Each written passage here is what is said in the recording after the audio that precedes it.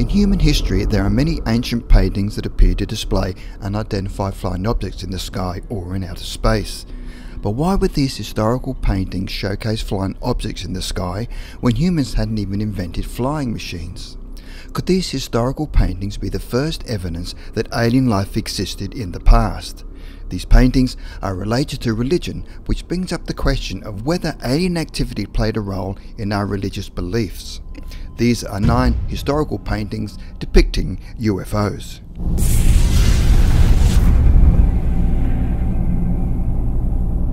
Number 9. The Crucifixion of Christ, Georgia, Eastern Europe. This painting shows the crucifixion of Christ fresco in Svetoshavli Cathedral in Matishita, Georgia, and clearly displays objects flying on both sides of the cross. Many people believe that during Jesus' life, alien beings played a role, leading some ancient aliens to speculate that Jesus could have been an alien-human hybrid. Could Jesus' mother Mary have been inseminated with a fetus containing alien DNA? If this is true, Mary could have been the first alien abductee in recorded history. Number 8. Glorification of the Eucharist. Painted by Ventura Salambini around 1600, the glorification of the Eucharist showcases some eerie time travel and possibly alien life elements. The globe-shaped object between Jesus and the Holy Father looks strangely like a device from the future with antenna-like features.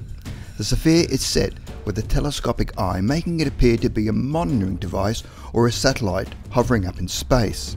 Could the artist have foreseen the future, or could it have been a time traveller? The sphere appears to have a metallic finish, suggesting it's an artificial object. Number 7.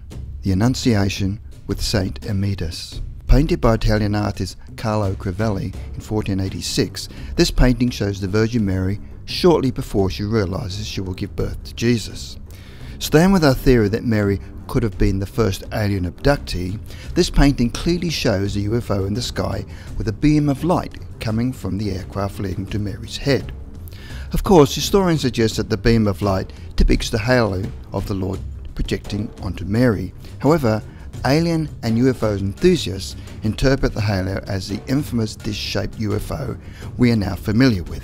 Disturbingly, many abductees see a beam of light coming down before they are abducted. Number 6. The Baptism of Christ. Painted by Dutch artist Ert de Geld in 1710, this is the second painting to show a disc-shaped flying object.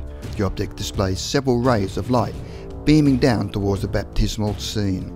The artist was a student of Rembrandt, some of whose works are part of the Vatican's art archives and their secret knowledge.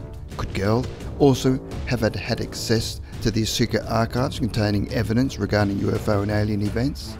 The painting now hangs in the Fitzwilliam Museum in Cambridge, UK. Number 5. The Crucifixion of Christ, Kosovo. This painting hangs above the altar of the Visoki Dekani Monastery in Kosovo and depicts the crucifixion of Jesus Christ, clearly showing airborne crafts in each corner of the painting. What's more creepy is that the painting appears to show a person piloting each craft. The aircrafts have no halo depicted around them, ruling out the possibility that they are divine beings. Could these crafts have been a future prediction or a real-life UFO sighting? Number 4. Israel, Put Your Hope in the Lord painting. Known to be one of the most mysterious paintings, this shows an enormous disc-shaped object hovering over a burning church. The scene of the painting is said to be located within the legendary region of Transylvania, which was the birthplace of Vlad the Impaler, who was the inspiration for the novel Dracula by Bram Stoker in 1897. It is unknown when the painting was created and by whom.